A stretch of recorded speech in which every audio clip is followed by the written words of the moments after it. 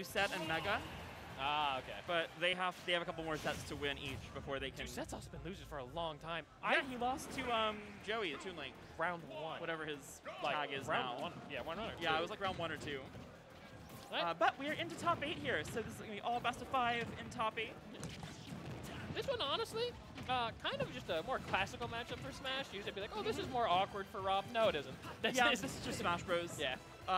Fox Rob is the same as Fox most characters, where it's like either of you can die at a moment's notice. If you can die, Fox, Nice Fox isn't used to someone actually being able to box with him, to be blunt. Yeah. But however, Rob... And it's very funny that Rob's one of the characters that can. Rob's one of the characters that can, but like the combos on Rob are kind of crazy. Yes. I don't know if we'll see too many custom combos for big bodies, but you don't entirely need them. Your other combos are just easier. Yeah. We'll also see how much of a gyro game Paulo has, because Fox can do some crazy stuff with items. That was a great parry. It was, yeah. Almost killing with the neutral air, and that'll kill with the up air there. So good first stock for Vidad. Great start for him so far. On a slow start from Paulo, and he was in the first wave, so he's been saving for a bit, but I kind of noticed that in his earlier sets, too. He was much more of an adapter than he was a strong out-the-gate player. Yeah, he's not falling too far behind here, which I think if that's sort of the way you're going into sets, you're starting to start slow and kind of learn what your opponent does. This is not a terrible start. You know, certainly Rob close to 12%, that up air almost taking it. This is probably up smash percent, even with how heavy Rob is. And he went for it right there, so he probably agrees. And he's dead. Okay, well, all of a sudden the rough back when you're air that showing way. up. Yeah. This is a dangerous situation to be with the gyro. Good catch, and then he up B's. Not sure what that was. He was unsure if he was on stage or not. He did that in a set earlier, too, where he'll up B even though he's on ledge. Right. Probably trying to like OS it there in case he goes past ledge, but didn't think he'd get on stage. So not gonna lie, bad position for him in this game. Let's see if we get that more adaption the next stage. A little early on the down smash. I'm surprised. Yeah, he's probably gonna close it out now. Just go off stage and kill him. Dead at this point. Yep. Yeah, there it is. Didn't quite have to do that, but it works. Hey, whatever kills. Yeah. Like, I don't mind being up there as well, though, because then you have the down air on the immediate side B. Yeah, or if they try to fair. like wait later. Yeah, I would have thought that too. That would. I thought that would have been easier. Obviously, but both hey, worked. that killed. Yeah. So whatever kills was optimal. So let's see if we'll get that adaptation from Paulo, or if I overhyped him. He adapted really hard to Q. He basically got 3-stock game 1, and it was just a best of 3, and then he won the next 2. So that was, and he got 3-stock game 1 here. So we'll see. And he's got more games. He's got more games to work with. This is best of 5. Vidad looking real good there, though. You know, it was close early. Vidad had a good start, but it was still within reach. And then that back air read really just sealed it and really ran away from there. Now, I want to know what he's thinking about for stage. Maybe he's not thinking about stage. He wants to think about the matchup more and just keep it the same stage. Right. But you usually want you want a smaller stage. Right. Because one of you has a projectile. This is true. One of you has 2 projectiles. One of you has 2 really good projectiles. There's laser. So, yeah. And you saw earlier where he was kind of getting walled out for a bit, like chip percent while trying to get in. Oh, single laser there. Love that. Shout out to our good friend Trap Pharaoh. And, yep. Back air going to take it again. A very early kill. A very good call out on the recovery. Yeah. He really had to call out the height there really well. We're going for the early side B, which we hadn't actually seen much. So a good read there that he hadn't really shown yet in the set. Rob's moves in a rare case form, struggling to work right there in the corner. Yeah. Good fate. It was a good cross-up air drift there. Yeah. To get right past the grab. And that's super important, obviously. You know, that first game really got away from him after the early kill with the back air. So this time, able to get back into it, just down a little bit of percent. And in this matchup, this is not a large amount of percent as we see the up tilts come out here. That was a case of Rob being big. He got up tilted from the other side. Yeah, Rob was very large. He's picking a lot of weight while off stage. While I appreciate the patience, sometimes you do not get hit. Yeah. Okay, yeah. He was going for a mangle. He's got to go for something there. If you go for the straight up angle, you're going to get downered every time. So worth a shot, misses the angle to right up the ledge. And Vidad is off to a fantastic start again. That was a great up B on the other hand. Yeah, that was a great angle. I respect the attempt from Vidad. Missing the He's in trouble here. Yeah, he's still on a great spot. Missing the gyro catch on Nair really screwed him. Yeah. Another practice his angles, you know, just making sure he's going to hit them next time. Oh, and it makes me so happy when people actually punish Fox up tilt. That move is really minus. He's dead. He's dead. Playing a bit at ledge. Please punish Fox up tilt on shield. It's minus 16 or 17. It was 17 in Smash 4. I think it's still something like that.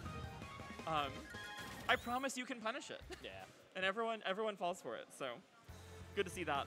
So that time, that was too much ledge play. Yes. You're getting too cute with the angles. Yeah.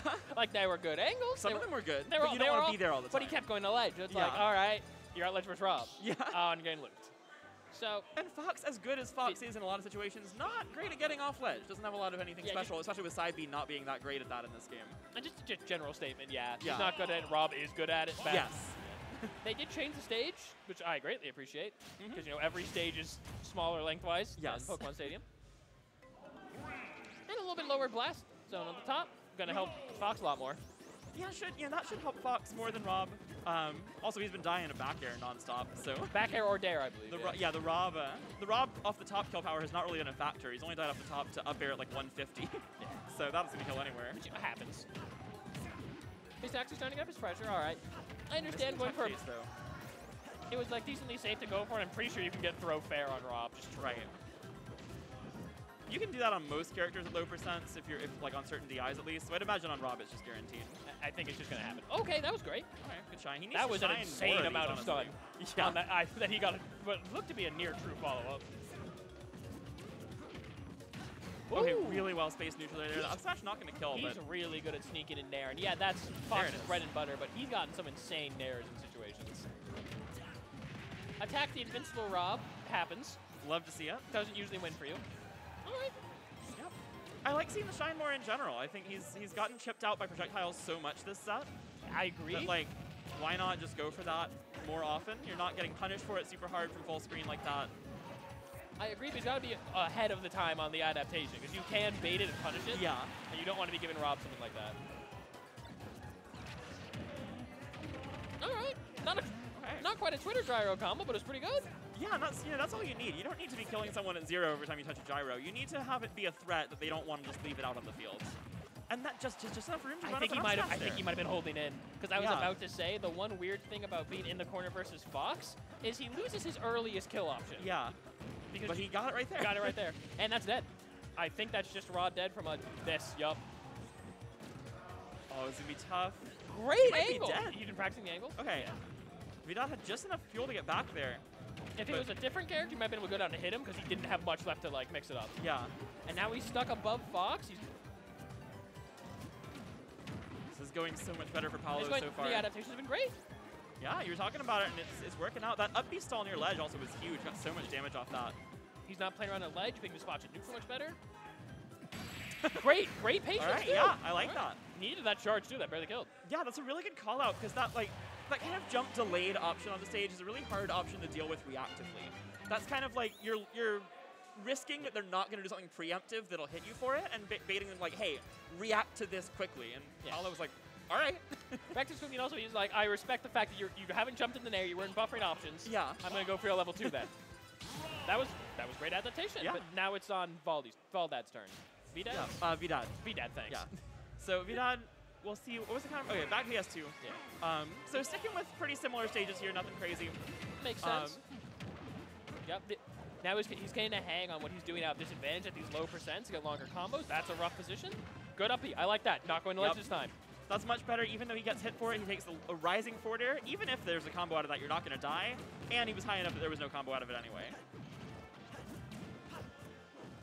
I do like how fast Paulo is moving. I like how fast Paulo's moving. I like that this game, Vidad's slowing it down. He was like, all right, it's not as dominant for me. I need to be getting a back foot. Because Rob is a character who can move at lightning speed and just kill you sometimes. And it was working that first game especially. Yep. And then as soon as that stops, I do like that adaptation. Just kind of be like, okay, let's chill out a little bit here. See what happens now. I like the coverage picking up gyro, which I do understand it is hard. Yeah. But yeah. I don't know how they missed each other there. Ooh, not gonna lie. I don't mind the up smash call out, especially since he didn't die for it. I also really like that Paulo didn't do nair up smash there. He knew it was gonna kill just daily up smash. Okay, he tried the late mash, yeah. He dodged most of the up air, but he kills at the end, so only helps so much. Yeah, that'll reduce the kill percent a little bit, even if you do get hit, but at that point you're well above the percent where it'll kill at like ground level anyway. Good boxing right now from Vidad. And we're just not seeing those reaction tech chases from Paulo the way we see from some Fox players. That is a really good anti-air. He has had some good anti-airs this set. But when you see the best Fox players, you see tech chase into up smash be guaranteed, it feels like. And that's what I think we're missing so far. I think he's acknowledging, like, in his own play, that's what weaknesses he'll go for. Right. Not like a super call on the tech, but something that's safe. Like, he'll dash attack the roll away. If he rolls in, you're not punishing that dash attack. Right. Yeah, and then you get something out of it if you're right, and you're fine if you're wrong, but you're giving up that opportunity of, like, this should be a guaranteed stock here. I think that interaction earlier was the first time holding gyro has been worse. Because he Yeah. could have got nair jab, but gyro throw is slower than a frame 2 jab, Right, so yeah. he didn't get anything. Oh, what a back air. Great placement on that. That was, I don't think it shield poked. I think he dropped it, but even, like, in danger of shield poking from that range, and also delayed it enough that Paulo thought he was safe. Yeah, it might have. He positioned it very well, and Fox's ears do poke out. But yeah, either way. Yeah, just really good placement on that. We've seen very good back airs in general from Vidad this set. I like this. Sakurai combo? Oh, it doesn't go to the up air, but forward air gets some damage. And that's where I like seeing the shine. Like, there's no risk to it. You might as well throw it out in case he hits you. Okay. Okay, sure. He made that work out for him. Yeah, that was odd. An interesting mix-up. It canceled the roll, so we could act out fast. Yeah. Sometimes everything just works out for you. Yeah. He is getting a bit high in percent. We saw that because of Fox's lightness, he can cover both mashes at around 130. Right. So he does have a bit of a cap to his stock. Yeah, you get to a point here where, at this point, a grab is likely death, even if you have a chance with a mix-up. So this is a rough spot. He's on ledge as well. He goes too low. Missed it. And yeah, he's got to go for that angle again. That's the exact same angle miss. Yep. Unfortunate, but... And I like Vidad not trying to be too ahead of the game, not trying to make that big adjustment of like, oh, you're going to go